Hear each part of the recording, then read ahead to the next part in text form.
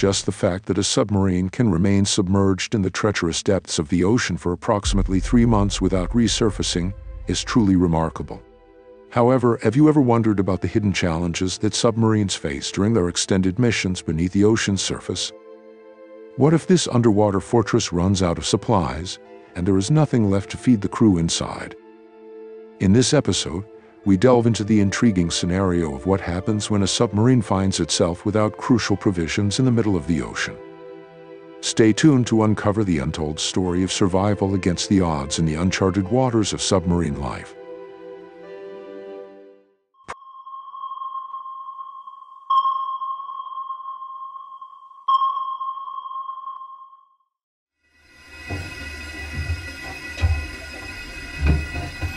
Prior to embarking on a long-duration mission in the depths, a comprehensive set of preparations is undertaken to ensure the crew's safety, well-being, and operational readiness. A long list of tasks need to be checked before the engine is initiated. One of the most important things where miscalculations are unacceptable is the provisioning and supply management of the submarine. Submarines are meticulously stocked with an ample quantity of supplies and provisions, including food, water, fuel, and other consumables. The quantities are carefully calculated based on the mission's duration and the number of crew members on board. On average, submarines spend around 90 days in open waters before returning to their port. Each and every detail is meticulously planned, as running out of supplies with the port being far from the submarine's current location can lead to tragic consequences.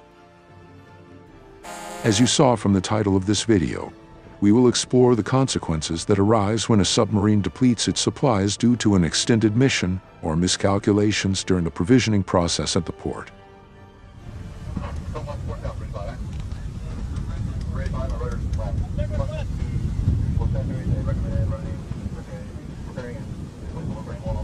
A submarine running out of supplies is an occurrence that should not happen, and actual cases of it happening are very rare.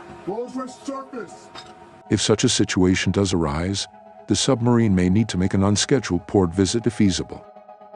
This allows the submarine to dock at a naval base or harbor where it can receive the necessary provisions, undergo maintenance, and restock supplies.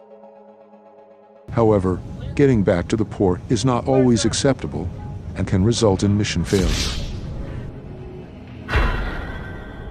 While it's all fun and games when a submarine is near land and can be easily resupplied, the situation becomes more challenging when it is in the middle of the ocean, far from the nearest land and unable to quickly obtain a resupply. These situations are extremely rare, and specific emergency protocols come into play. One such protocol is rationing. If the crew becomes aware that their food supply is running out, they may initiate rationing protocols. This involves distributing the remaining food in controlled portions to stretch the available resources for as long as possible. Rations would likely be minimal, and the crew would need to carefully manage their intake.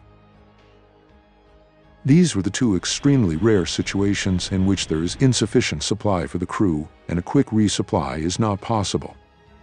However, in cases where a submarine runs out of supplies, various methods of resupplying can be employed.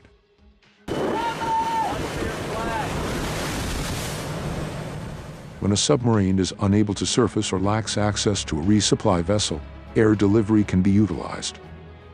Aircraft such as helicopters or fixed-wing planes can transport critical supplies to the submarine.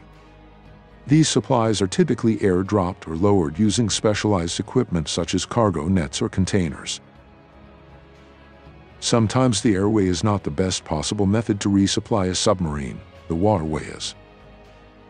A submarine tender or support ship can be dispatched to rendezvous with the submarine at a predetermined location.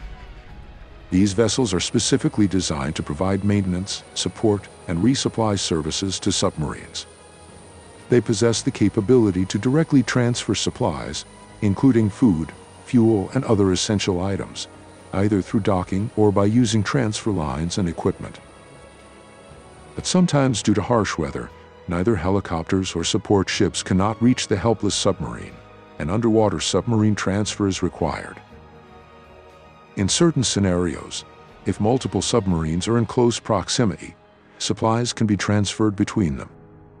If one submarine has surplus provisions, it can transfer them to the submarine in need. This can be accomplished when both submarines surface or are at periscope depth, facilitating a controlled transfer of supplies. That's it for this episode. Hope you liked it, and please consider subscribing. Your thoughts on this topic are more than welcomed in the comment section.